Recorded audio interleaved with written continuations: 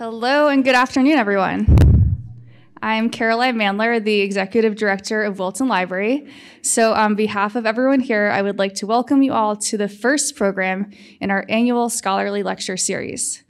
For 16 years, Wilton Library and the Wilton Historical Society have partnered to present this series spanning a wide range of historical topics.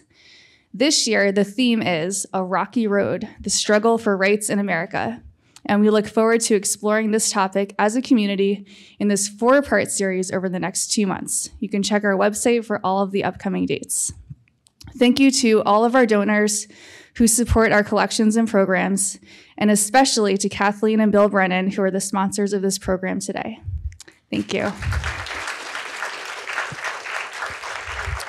So thank you again for joining us. If you could all turn off your electronic devices, we would appreciate it. And I will now turn things over to our moderator, Steve Hudspeth.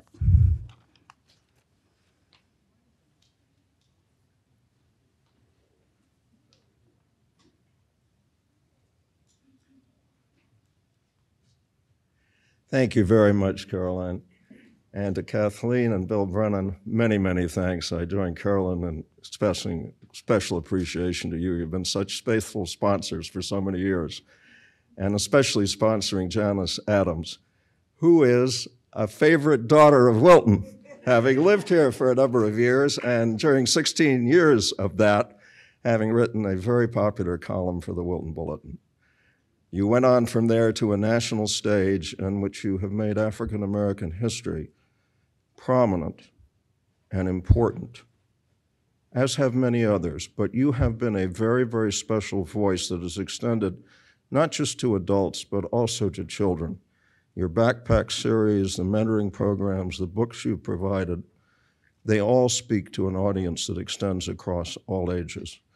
And what you've accomplished in your life, if I tried to list it all, honestly, I'd be here much too long and be standing in the way of your doing all the special things you do, but I will highlight about a half dozen of them. You were one of the founders of NPR's New York News Bureau, which is a big accomplishment. You have national recognition as a columnist. You have appeared repeatedly on all the major network news programs, and also on everything from MSNBC, CNN, to Fox. So you're everywhere. And you've also written 3 highly acclaimed books. And one of them, Glory Days, I believe we have extra copies out there if anybody who has not already read it would like to get one. So with all of that, let me say a special thank you to Janus for being here. Her work not only deals with the broad, but also with more narrow subjects. She has created the Institute for History and Healing that is in the process of developing a site just across the border in New York State that was a plantation populated by a number of enslaved people whose burial site is believed to be, of course, not marked, but on those grounds. Her plan is to develop that site, to make it a conference center as well as a research center for African American history, and most of all, for healing of the racial divide in our country. 400 years, many of them very terrible, require racial healing. And there's nobody better able to do that than Janus Adams. We're so grateful to have her here today. Thank you, Janus, for honoring us with your presence.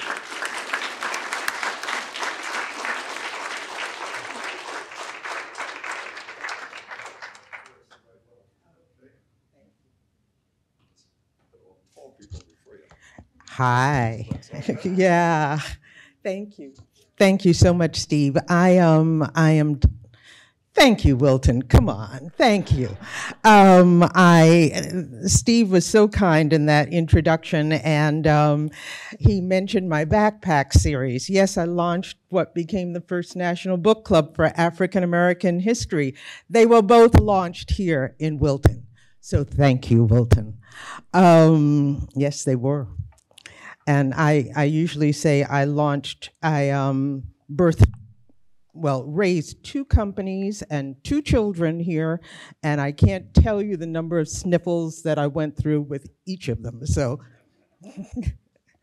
I am, this is, now I have on glasses, I can see friends and people that, that I've known, and I keep asking, is that Dave Brubeck's piano? I did know him, and the last time I saw him, he was playing it, so I am wondering if that is it. Anyway, thank you.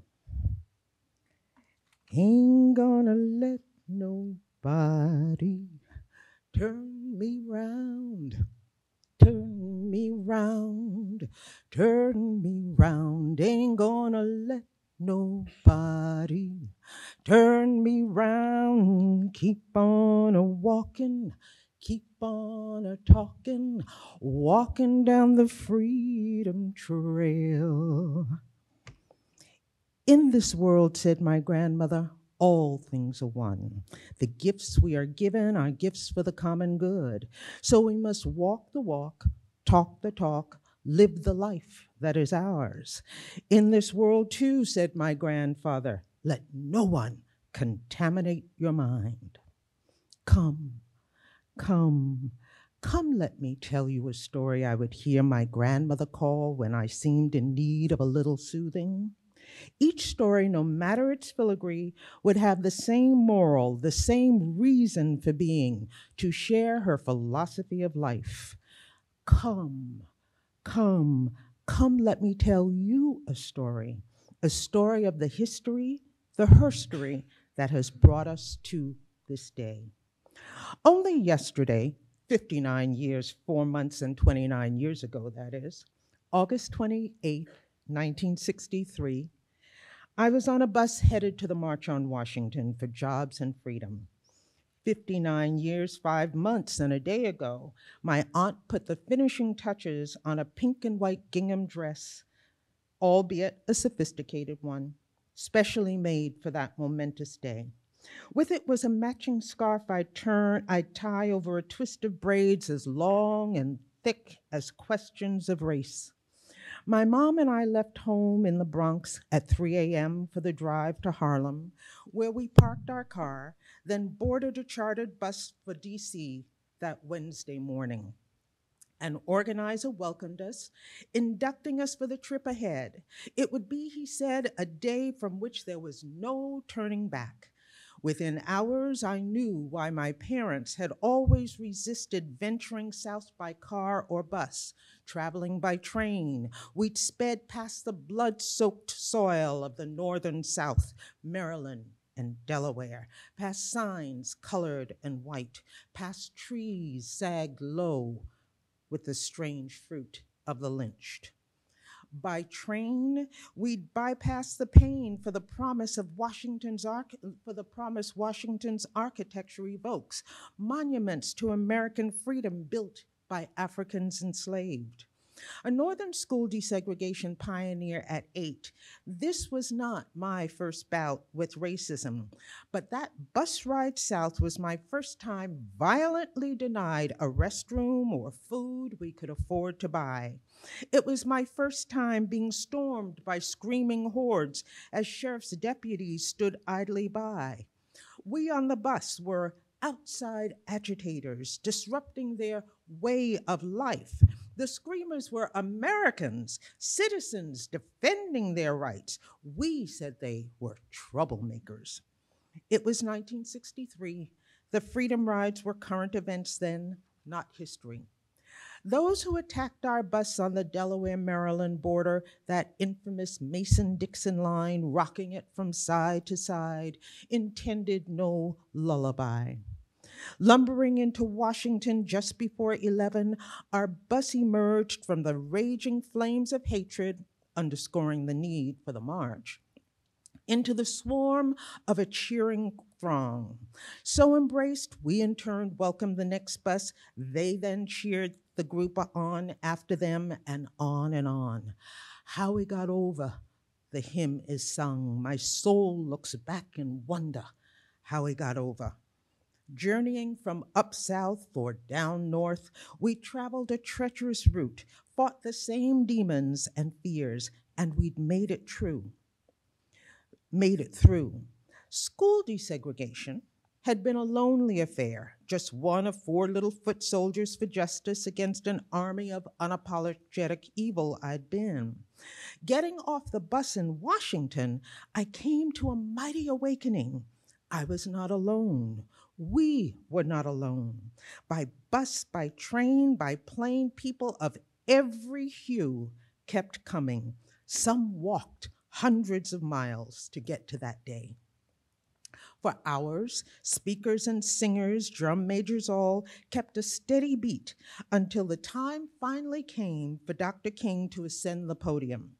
His familiar baritone, tuned like none other, he soothed us, railed us, rallied us, regaled us, commended us on to heights untold. And when he raised his hand over the crowd, invoking his dream, I felt myself levitate, soar. One among 250,000 united, I understood the movement and this country as never before. I'd begun the day an innocent in braids and a brand new sundress of pink and white. I would never wear that dress again or braid my hair that way. Little wonder FBI Director J. Edgar Hoover called Nobel Peace Prize laureate Dr. King the most dangerous man in America. We were all dangerous that day. It was dangerous to threaten and enforce doctrines of white supremacy, dangerous to meet that demon face to face, yet keeping on our chartered route. That was the promise and the premise of the civil rights era. So why do I begin a talk about Reconstruction with the March on Washington? And what was Reconstruction? As defined by historiographers, Reconstruction begins 1863 with Abraham Lincoln's Emancipation Proclamation, issuing that, and it ends in 1877. And I do really have notes here that explain Reconstruction and its derailment, which we can further discuss during the Q&A if you'd like. That 14-year stretch theoretically is divided into 3 periods. We can talk about that. But the problem with any such analysis is that it elevates a top-down theoretical perspective over the reality of what was done to people's lives. In some, Reconstruction, as historian Eric Foner has written in his book, Reconstruction, America's Unfinished Revolution, 1863 to 1877, the war destroyed the institution of slavery, ensured the survival of the Union, and set in motion economic and political changes that laid the foundation for the modern nation. During Reconstruction, the United States made its first attempt to build an egalitarian society on the ashes of slavery. But as defined by one Black Louisianian and understood and lived experience by Black people, Reconstruction meant that every state in the South had gotten into the hands of the very men that had held us enslaved. Reconstruction failed as it began, with the people calling the shots being those least likely to take the bullet, with the people enacting compromises like the Compromise of 1877 that ended Reconstruction, with those people using other people's lives as bargaining chips. Or, as it was said in the South at the height of segregation during that civil rights era, it happened and was derailed because politics is thoroughly delightful sport, and that's a direct quote. And so I begin this talk with the March on Washington for Jobs and Freedom because it marked a turning point in American history when Black people, joined by people of conscience of every race, came together from every corner of the nation to say, we may not be able to vote, we may not have a seat at the table, but we are making a way out of no way, as it's said in Black culture. The only way we can, to say after 246 years of enslavement and 100 plus years of failed promises, enough is enough. Ain't gonna let nobody turn me round was the mantra. Keep on a walking, keep on a talking, walking up the freedom trail. That was the message of the movement, so relevant today. But what I couldn't have imagined only yesterday, those 60 years ago, come August, is how much and how little would change. The stereotypically sadistic Southern sheriffs then, the Northern police killings and brutality of innocents today, the screamers who rocked the buses then, the Take Back America madmen of Charlottesville and January 6th today, the sundown towns of Reconstruction and its aftermath. The sickness that murdered and maimed Emmett Till and exonerated his murderer then, the exoneration of the murderers of Trayvon Martin, Michael Brown, Sandra Brand, Eric Garner, Elijah McClain, Alton Sterling, and on. To be sure, with this week's headlines, there may be a measure, yes, for George Floyd and Tyre Nichols. But let us put things in perspective. Added to the more than 100 million lives devoured by slavery in America, in recent years, the number of Black people killed by police each week, on average, nearly triples the number of Black people lynched under mob rule at the height of segregation. And I'm going to say that again because when I realized it, it absolutely, yes, blew my mind. The number of people on average killed by police today, unarmed people like Tyre Nichols, killed by police today is on average triple the number of people lynched. Excuse me, I said each week is what I meant. The number of Black people killed, unarmed Black people killed each week is on average nearly triple the number of Black people lynched per week under mob rule at the height of segregation. That's what's going on in America today. A state-sponsored reign of terror enacted to enforce, then as now, a pretense of white supremacy. The voting rights we marched for then, the voter ID and gerrymandering siege against voting rights now, the election and fraudulent removal of every Black elected official from office after Reconstruction.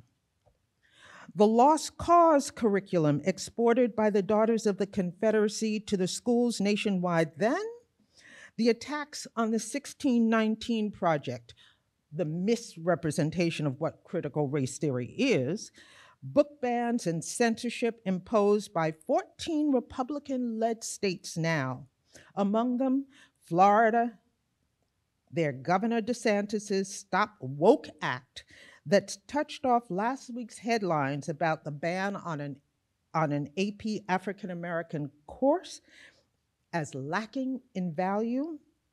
All of that is of a piece. Still today, I remember Dr. King, the dream and the vow he made that March on Washington Day. He said, "We will not be satisfied until justice rolls down like waters and righteousness like a mighty stream."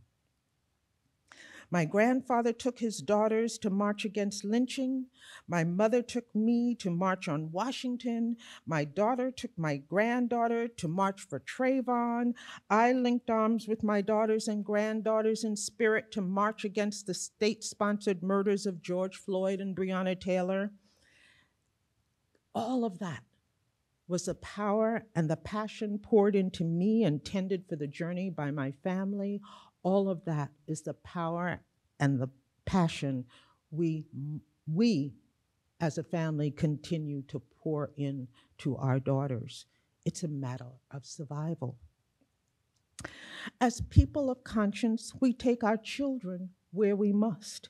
So nurtured, fortified by the dream and the vow, we tend trickling waters in preparation for the stream. All my life, I've been touched by history. A child of the civil rights era, I've lived the sting of current events. A journalist, I've chronicled our collective path. A historian, I've put those events into perspective, into context of time and journeys and destinies, and known the power of history to cleanse and to heal. I was 10 when I met Dr. King at New York's Riverside Church. Because my aunt was a member of that church's professional choir, I had a front row seat when Dr. King spoke there, newly returned from the wars of Montgomery, where Rosa Parks had kept her historic seat, and a battalion of everyday people rose to the occasion by taking to their feet, maintaining a 585-day boycott that would launch the modern civil rights era, the fight for human rights in America that persists to this day, that actually frames this lecture series that you're having. I met Dr. King on the receiving line. "And what are you doing for our people?" he said. Someone had obviously primed him as to who my cousin and I were. But I told him that we and two others had desegregated New York City's schools. He told me that what I was doing was important. He then lifted my chin, awestruck as I was, and called me pretty. Growing up a child of the integration generation in those days when pretty and important were about as good as a Negro girl could hope to feel, you could say I was raised by Dr. King. The next day, as my mother and father readied me for school, I saw a different me in the mirror. At 8 years old, northern white parents had spat on me and torn my clothes for trespassing what they saw as turf and I saw as school. Now, touched by Dr. King, I felt cleansed, lifted. I was a child raised by Dr. King. His words liberated me and made me feel what every person, man, woman, child, wants to feel: validated, heard, understood. That brief act of caring and generosity was also a charge, a gift of spirit for me to share with people I meet. That moment, that charge that Dr. King gave a then 10-year-old girl is the gift of spirit I share with audiences everywhere I go, with you today. "In this world," said my grandmother, "all things are one. In this world," said my grandfather, "let no one contaminate your mind." That is why we must have the conversations like the one we're having today and will have during the Q&A. Why we look back on our history, ask our questions, and find ways to heal ourselves is because knowledge empowers.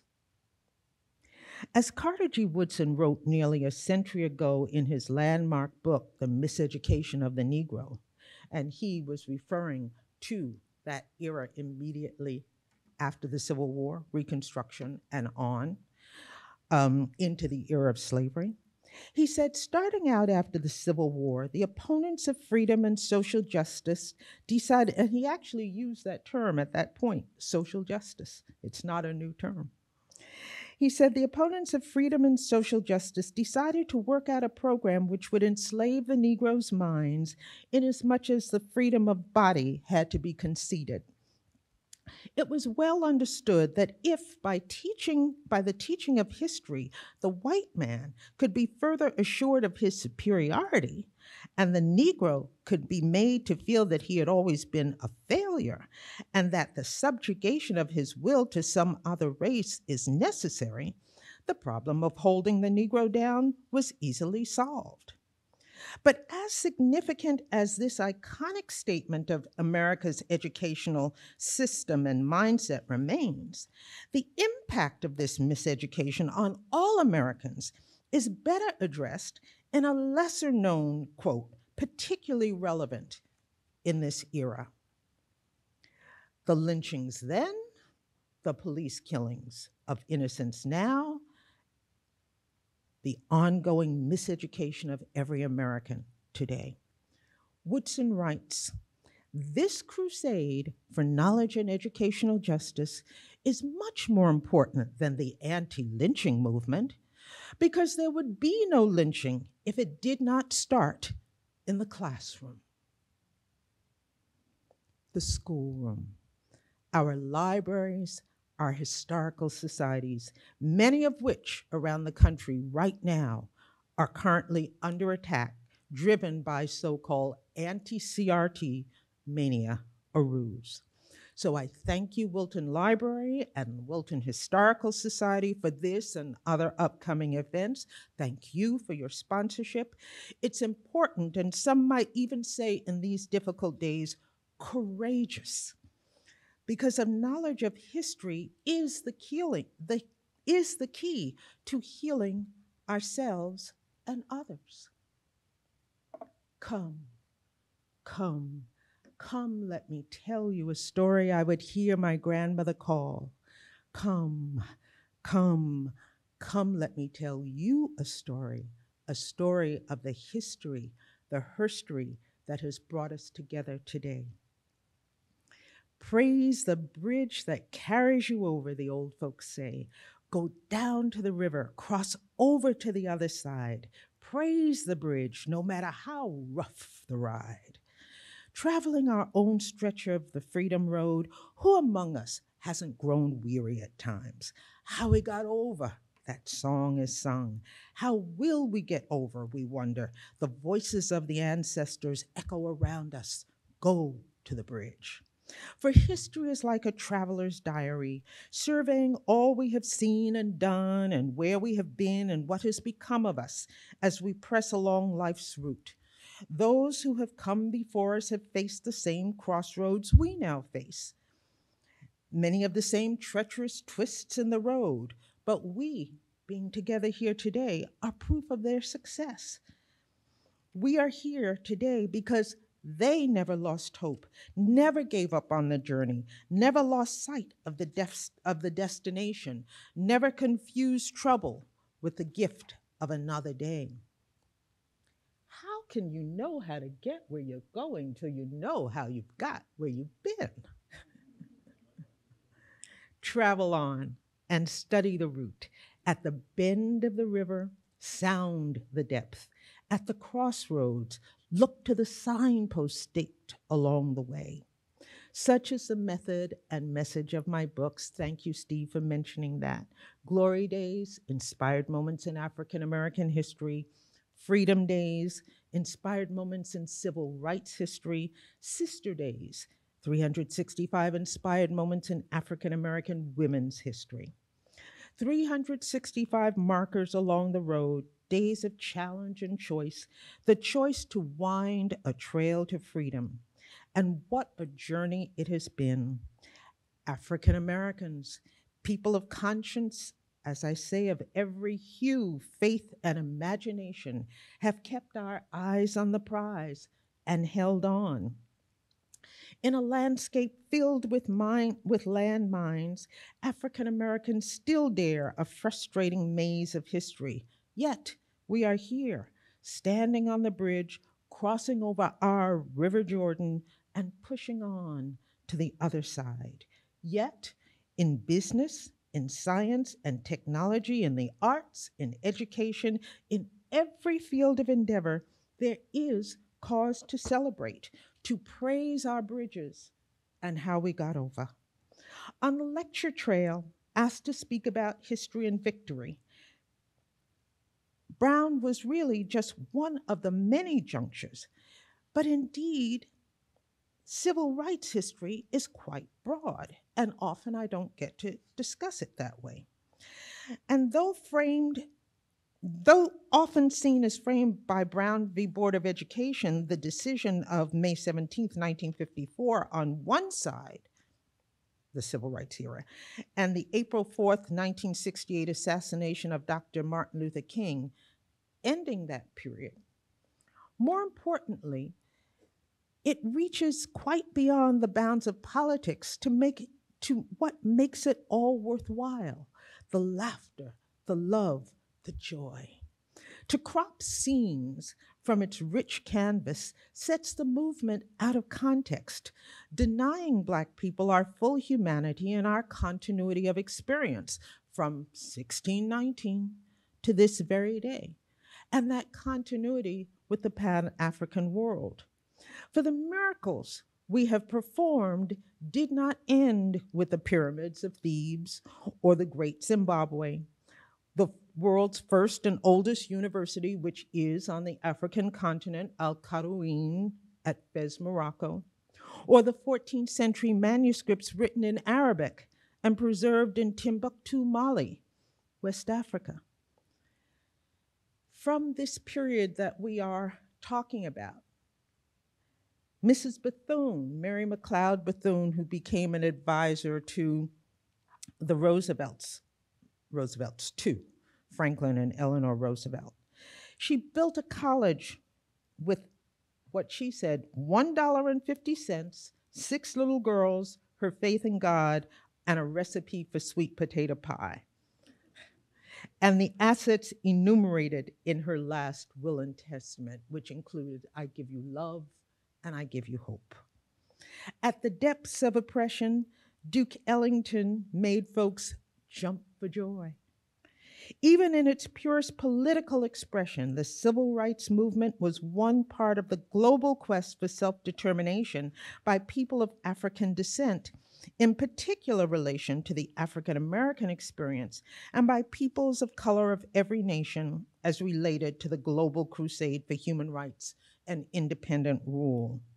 It was a goal made tangible and viable when Ethiopia's Emperor Haile Selassie mounted the podium of the League of Nations in 1936, when Jesse Owens won 4 gold medals at the Olympics that same year, and later when the world's peoples of color gathered for the Great Bandung Conference of 1955 in China. It is a process of symbiotic healing and resurrection in which the challenges and triumphs of one region inspire and support another. Whether throwing off the yoke of colonization or slavery, apartheid or segregation, the mission is the same: self-empowerment, self-determination. The turning point in this period, 1865 to 1968, comes in the pivotal years of 1936 to 1968, when the prism of electronic technology, not our digital technology, but the electronic revolution, radio, newsreels, television, when that intensifies the look and sound of freedom and the hypocrisy of the vision that is freedom denied. That Black women founded their Female Literary Association of Philadelphia, holding their first mental feast on September 20th, 1831. And remember here that I said 1831, publishing their Constitution in the Liberator, an abolitionist newspaper, on December 3rd, 1831, spreading their message and mission to New York, Providence, Hartford, Boston, and beyond, and founding, quiet as it's kept, the women's movement in America.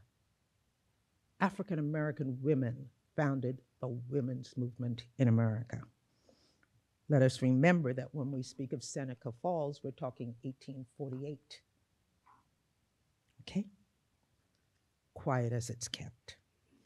that purchasing the real McCoy, the best there was in railroad engineering and its ancillary products, was the work of an African-American engineer, Elijah McCoy, who patented the first self-lubricating engine on January 12th, 1872.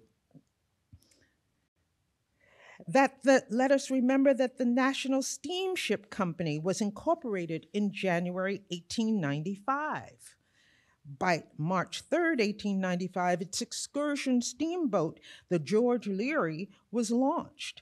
Completely state-of-the-art, this side-wheeler was 272 feet long. I'm always amazed at this, with 3 decks, 64 staterooms, 100 berths, and a dining room. And at a time when electricity meant luxury even in the wealthiest of homes, the George Leary was completely electrified. Most importantly, it provided a capacity crowd of 1,500 African American passengers with peaceful, respectful service on its regular route between Washington, D.C. and Norfolk, Virginia.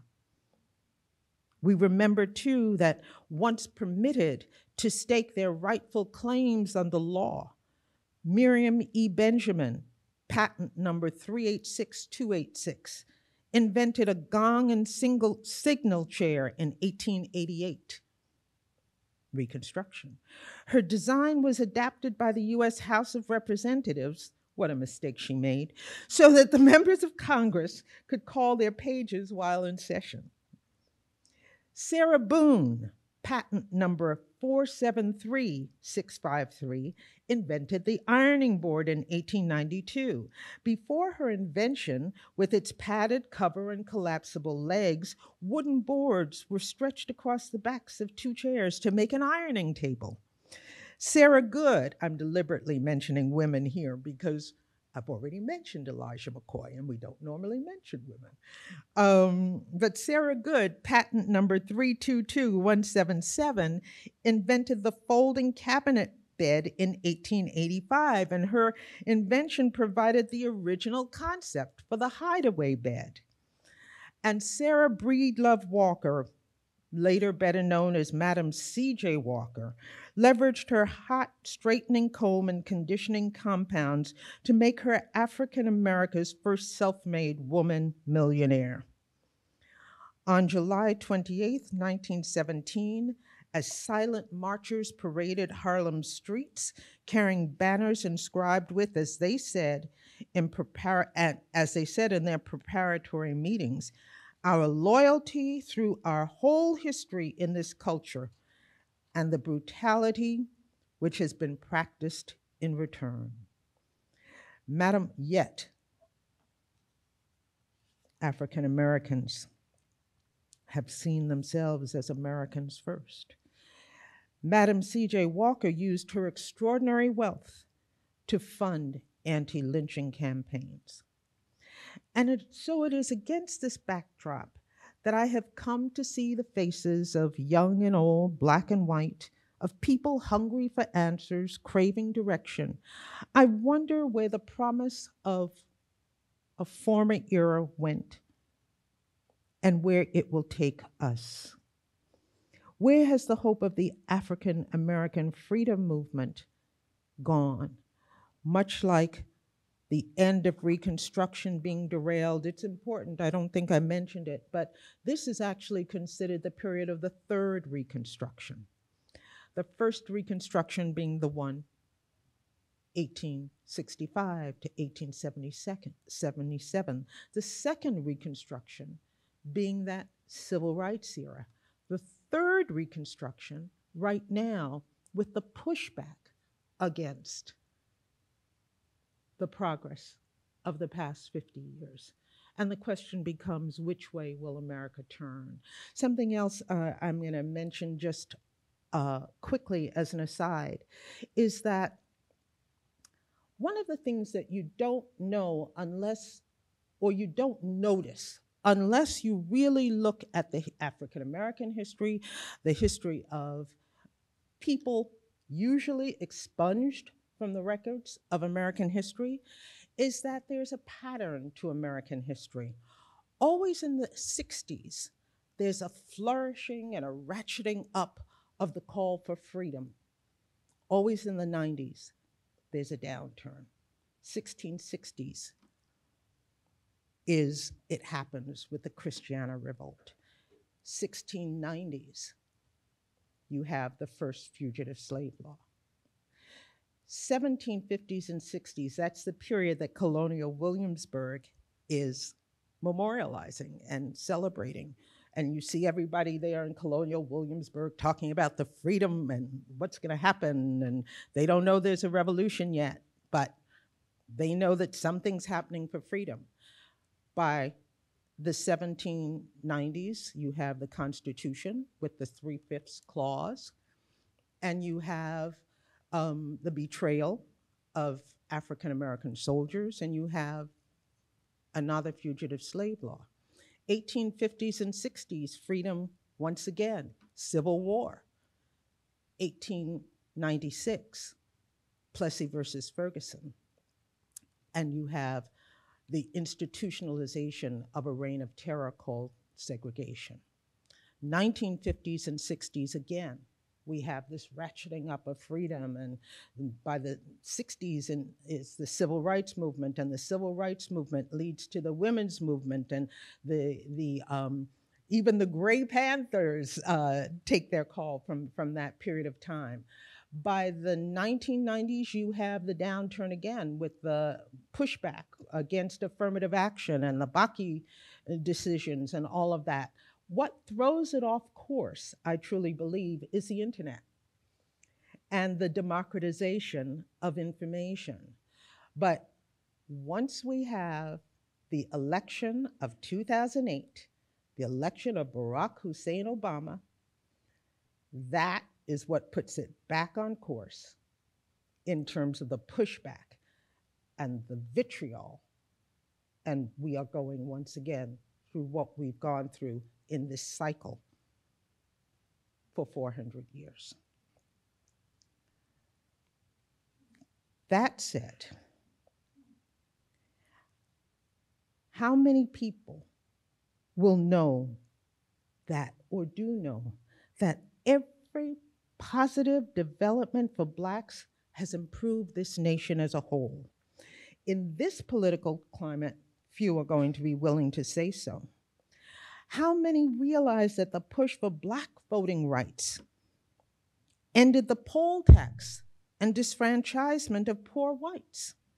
Or that the civil rights and Black power movements forged affirmative action, most prominently for white women?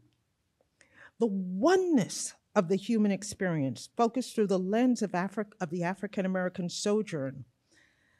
These stories are a story of our history, of our healing, of our hope, of love, of remembrance, and they are a celebration of life. Ain't gonna let nobody turn us around. Keep on a-walking, keep on a-talking, walking down the freedom trail. How we got over, yes, the song is sung, how we got over. My soul looks back in wonder how we got over. Dr. King said the moral arc of the universe is long, but it bends towards justice, hence the title of this lecture. How did we get over? We did it step by step, day by day, person to person, bending the arc. For centuries, African Americans have been demeaned as slaves, as though the shame of those who would enslave us could take the measure of our lives. We have been segregated and villainized as though the blindness of those who would mock us could share the vision of all we survey. We have known the depths of despair, yet we have lifted ourselves up and our world up through the legacies of our past and the promise of our future. We have infused our world with the wonder of all our greatest days, and the fruits of those vast achievements renew our spirits, energizing and empowering our climb toward better worlds for ourselves and others. Congratulations, yes, to African Americans, for we are the sons and daughters of Africa in America. Congratulations to all the sons and daughters of Europe, of Asia, throughout the Americas, to people of every faith, imagination, and orientation here today. Do you know what a proud legacy of commitment and conscience is yours to own and share? This little light of mine, I say, I'm gonna let it shine. This little light of mine, I say to you, we're gonna let it shine. This little light of mine, I'm gonna let it shine. This little light of mine, I'm gonna let it shine. This little light of mine, I'm gonna let it shine.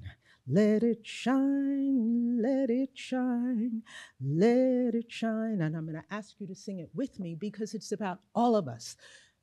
Everywhere we go, we're gonna let it shine. Yes, everywhere we go, we're gonna let it shine. Everywhere we go, we're gonna let it shine, let it shine, let it shine, let it shine. I thank you for being here today.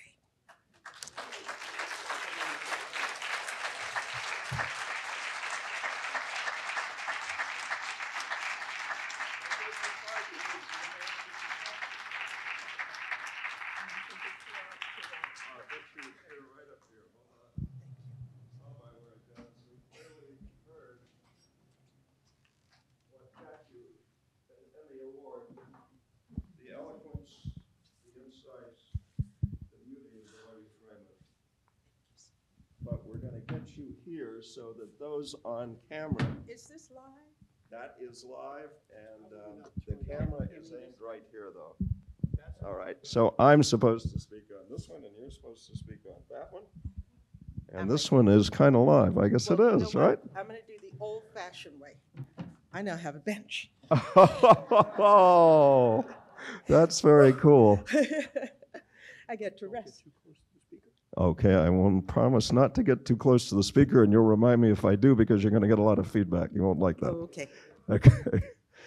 I'm going to ask if there are questions. I bet there are, yes.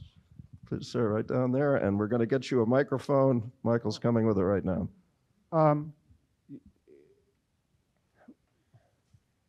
We, the Supreme Court, 6 of whose members are implacably... I'm going to ask you to just speak more directly. I'm sorry, yeah. Thank you. Sorry about that. With a Supreme Court that's implacably opposed to progress for African Americans, one of whose members is himself an African American, and one of our 2 political parties increasingly crazy. Are you optimistic about the future? I'm going to answer that in 2 ways. One is that I think we were all raised to put a lot of faith in the Supreme Court of the United States, and we look at it as a beacon, of justice. But when you really look at the decisions of the US Supreme Court, you will see that it is less an arbiter of right and wrong than a barometer of prevailing political winds. And that is what we have here now. I'm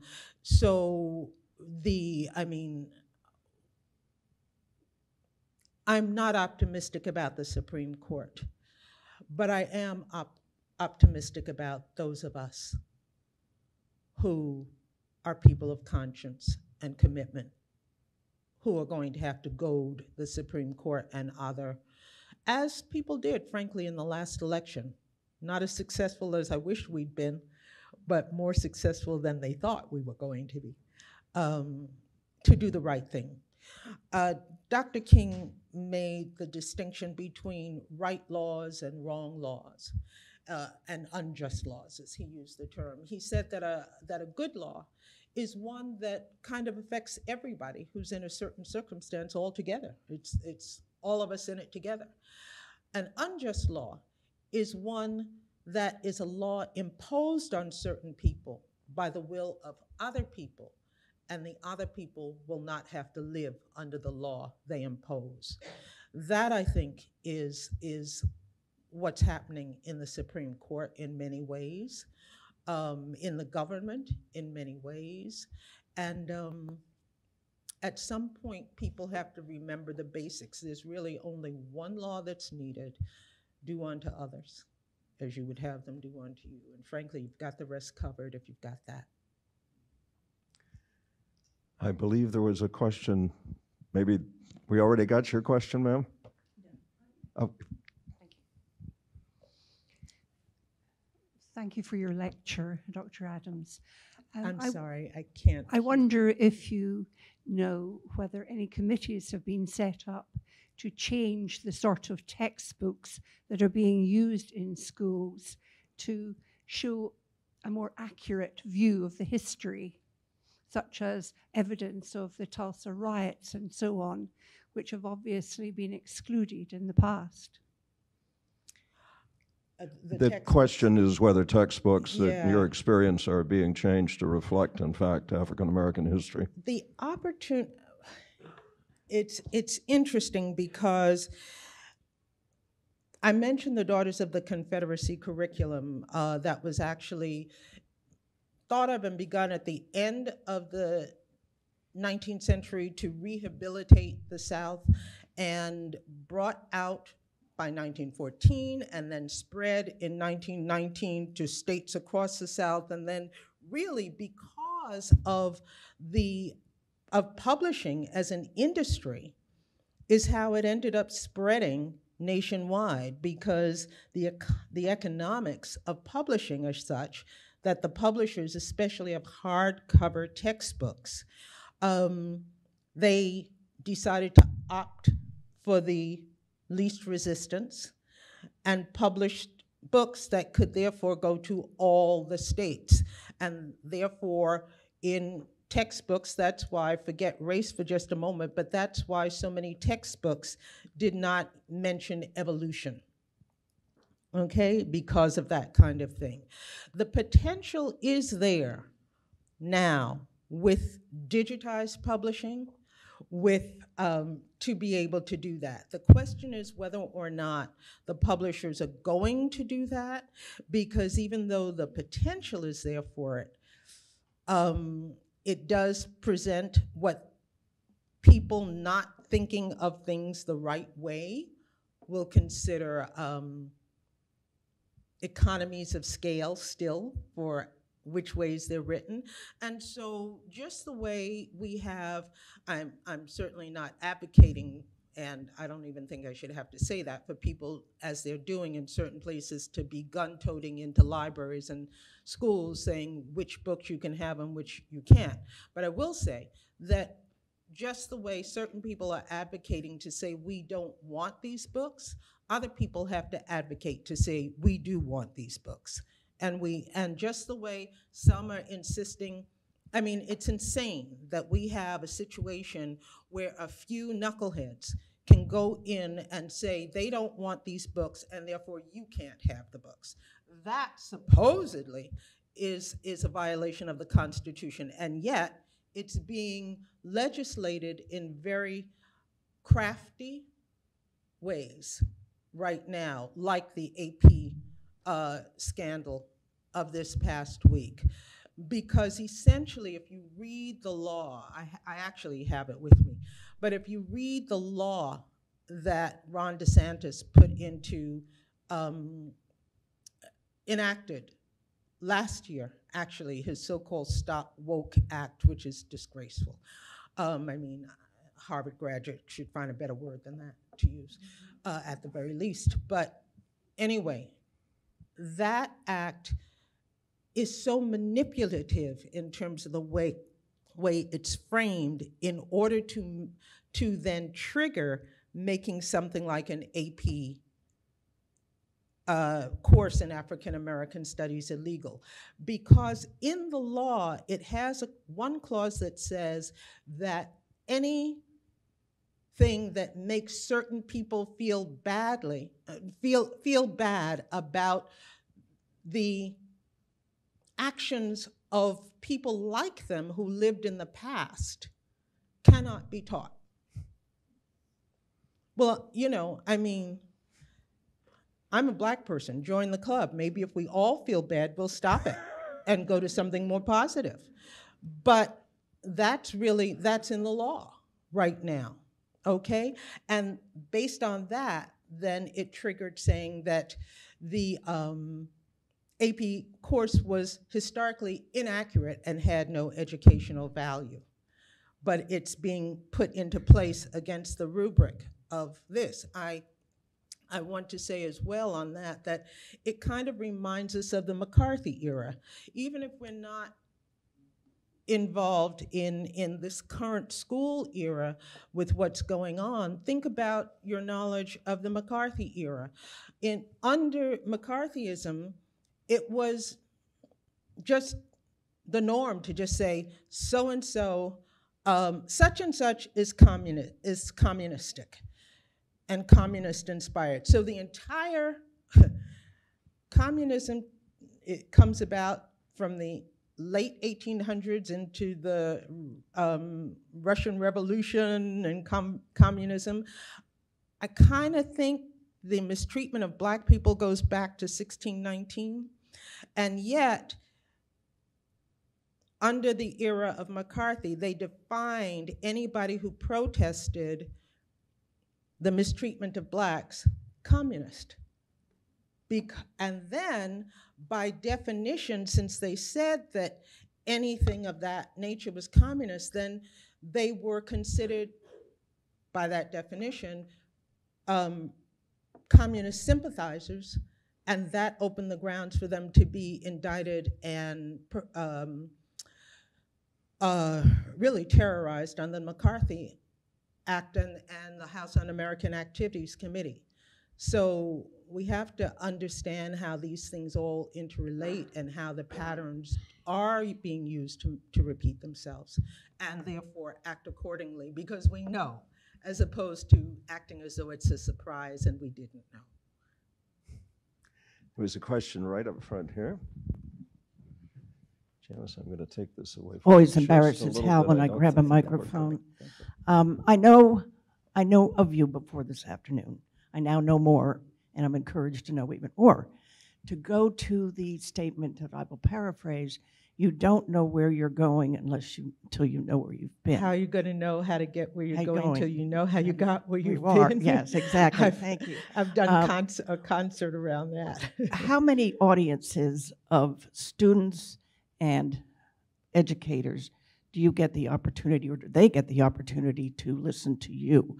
Hal and I look around at so many people I know in this room, have made impacts, we hope, on our community and raised children that will continue to do so. But it's the younger people that need to get educated on this to continue to make a motion forward. Are there initiatives in which you are involved or in which that is taking place? Tell me the last question. Yes, the question is basically, in reaching out to our young people, what initiatives are you aware of that are carrying the message that you've described? I think, I mean, first of all, thank you for the question. Thank you. I have a hard time hearing with the, okay. I think that there are people who are saying it, but there are risks and dangers. And we are really going to have to be very, very careful about what it means to speak. One of the things that I did not mention in this, I said, and it's true, that both my children's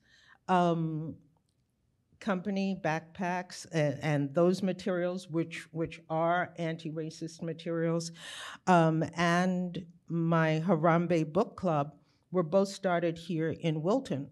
What ultimately started the Harambe book club, or what made me take that down, were the death threats that I was getting nationwide. That house, one that Nick and I were talking about, had to be turned into a virtual fortress with driveway signals going off. We had signals at the edge of the driveway so that if you even breathed, we didn't have a fence because that signaled something else on a block where nobody else had fences. So we had a signal that went off at the edge of the driveway. Every single door and window, 60 doors and windows, had to all be done. There are risks. And that said, we have people making the point with the Black Lives Matter demonstrations. We have people with what happened with Tyree Nichols. We had people out there this weekend saying, we want, what did John Lewis call it? We want to create good trouble here. We've got to have good trouble and talk about what happened that created that situation where 5 police officers beat a man to death, thinking they had impunity. So I think that's happening. From a more rigorous standpoint in terms of information, it's happening less and less and being endangered more because teachers are now afraid of intimidation. You have Virginia having enacted a tip line under the new governor to call in and say you think your teacher is teaching something inappropriate. The whole CRT thing, I knew Derek Bell, who was the man who created critical race theory. They are not talking about what he created at all. He was a man, in fact, I want to talk about Derek Bell very, very quickly because it's something that people should know. Derek Bell was an attorney, a civil rights attorney who was so revered that he was ultimately invited to join Harvard Law School's curriculum. And you have Myrlie Evers, the wife of Medgar Evers, who was murdered. She is talking, you have statements where Myrlie Evers spoke about the security she felt after that when Derek Bell came and slept on their floor even just to watch out over the family after Medgar Evers had been killed and stuff like that, and his participation at using his law background for human rights. And when he gets to Harvard, he notices that, and attorneys can talk about this, but much better than I, but he notices that there are several critical blank theory courses in the Harvard curriculum. And what they all do is to look at a certain facet that creates a body of law around it. And none, frankly, I don't think there is a facet that has created more law around it than race. And so he creates critical race theory as a way to understand laws in the United States and patterns. That's what critical race theory was. A Republican operative, Christopher Rufo, came upon the name, decided that the name was enough of a boogeyman that he would attach it to what he did not like that was going on in terms of the trainings that were anti-racism trainings in the workplace. And some people went overboard with them, but I'm sorry, you can't go overboard more overboard than 400 years. So even if it was a little bit more than you wanted, believe me, you know, it pales next to what we're really talking about. He then starts to write about it under the guise of critical race theory. It's picked up by someone who then the Trump administration hears about it, and when Rufo is on a TV show, he then is invited to come to the White House, and the madness proceeds from there. That's how propaganda is done. So as a result of that, you have teachers who are now unable to teach certain areas because they're terrified that they are going to be, in case of Florida, under Florida law, they can now be criminally prosecuted because of that law. Yes, read the law, you'll see. All right. So it's going to be a very difficult thing, but people are going to have to marshal together to make sure that that kind of suppression and frank censorship is not allowed to be victorious. It's endangering everybody. The potential, that's why I mentioned the Daughters of the Confederacy curriculum, because the potential is there to do the same thing. And that's really what they would like to do. Janus, I've got a question for you, if I may. If I'm remembering correctly, before you got your doctorate, you got a master's, and your master's was, I believe, in Black Studies. Am I right? And you were perhaps the first, if not the the very first, maybe? You hear Steve prodding. My master's degree is the nation's first graduate degree in Black Studies. Mills College, Oakland, California, MA 70. It came about because in '68, right across the bay at San Francisco State, a woman who's a dear friend now, but Sonia Sanchez, the poet and professor, was at San Francisco State, and students were really up in arms. The Black Panthers had just begun in '66 in Oakland, California. 2 young college students, tired of being roughed up by the police. That's the climate that's going on, '66 to '68. And the students at San Francisco State are saying, we need something else by way of education. Relevance is the word that was the watchword of the day. I was invited, literally, recruited to be a student at Mills College, thinking they thought at the time that I would be their first Black graduate student. It turns out that I was the second, but the second in 118 years. And when I was actually there, thanks, Dave, Mills College is where Dave also attended college and graduate school. He studied composition with Darius Milhaud, and you know one of his sons is named Darius. And I studied composition as a pianist with Darius Milhaud, and many years later, and decided, though, in the midst of all that was going on, that I needed something that would be relevant in an entirely different way to me. And I asked Mills, with their tradition of independent study, if I could make the subject of my master's Black Studies, and they said yes. And so my master's in 1970 becomes the first graduate degree in Black Studies. And you were... Janus, if I'm remembering correctly, you were a neighbor of the Brubecks, were you not, in your time living here?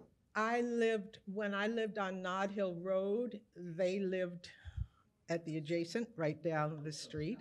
And some of you may know, some don't know, my husband was the musician Max Roach, whose papers are now at the Library of Congress. And he and Dave knew each other very, very well, and sometimes hatchet in each other's back until they decided to pull it out. And so I knew Dave and Iola that way as well.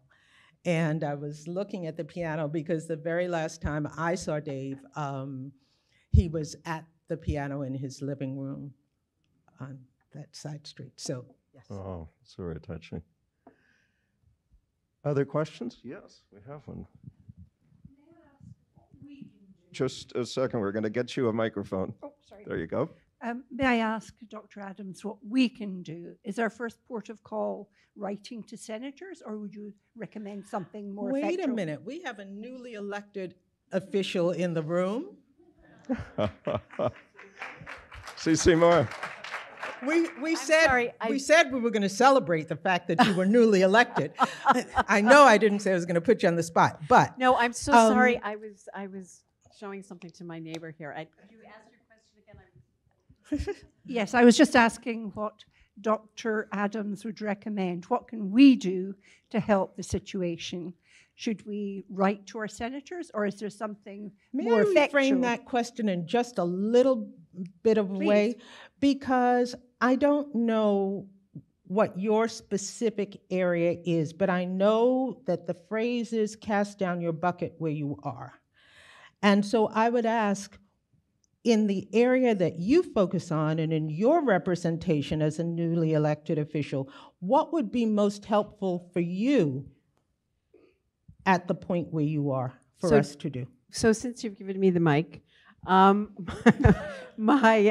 thank you, my areas right now are I am the chair of children's and the vice chair of the higher education and employment advancement.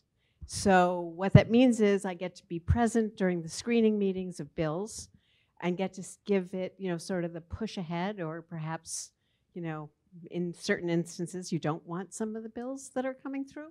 And so in higher ed, one of the things that I've focused on is transcripts, and the fact that if a student, and I know this from my experience of running person to person, if a student gets started in college and then runs out of money, they cannot get a transcript and continue in college until they've paid their debts.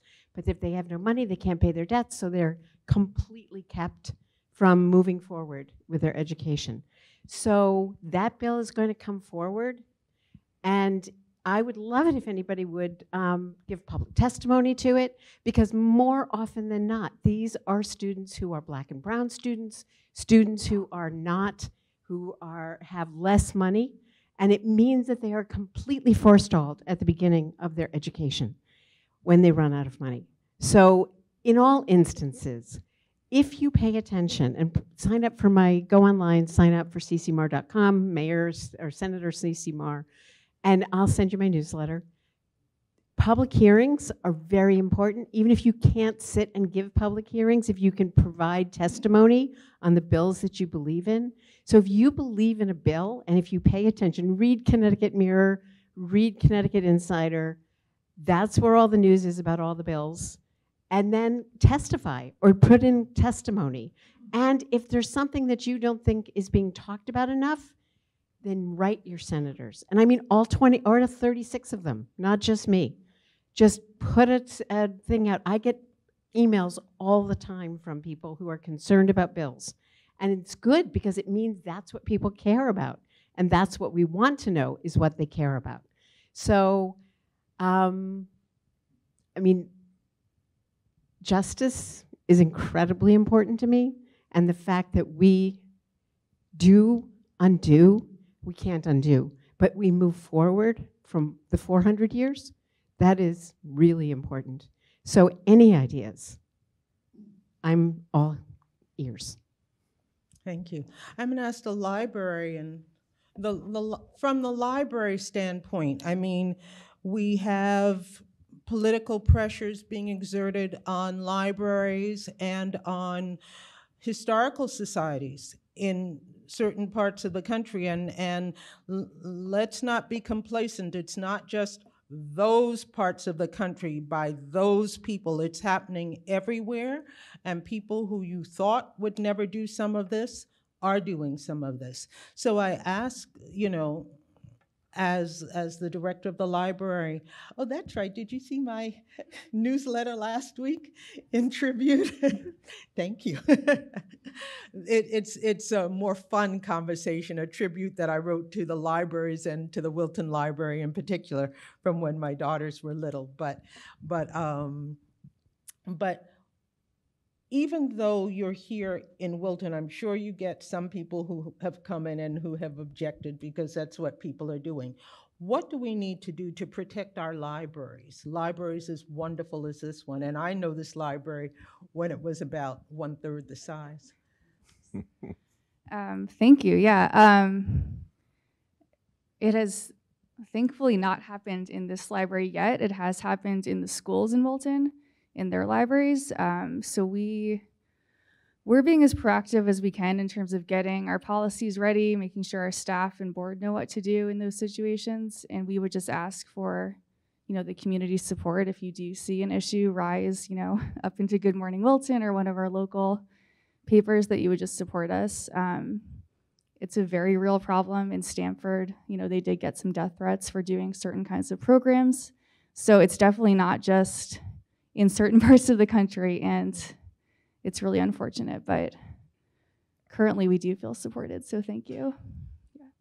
I would suggest that one of the main things to do when you ask that question, and I'm so glad you did, is really to kind of work with a group of friends and colleagues to see how you protect this library, and then begin to model out and find a way, just like other people who are of more nefarious intent are doing that on their end, and it has to be done on the positive side as well.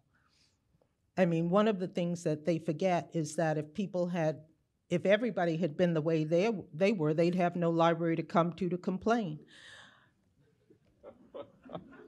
Janus, on that note, I believe if there are no other questions, we're going to say a very special thank you to you for giving us, from the heart, a very, very special. Thank you. Thank you, everybody.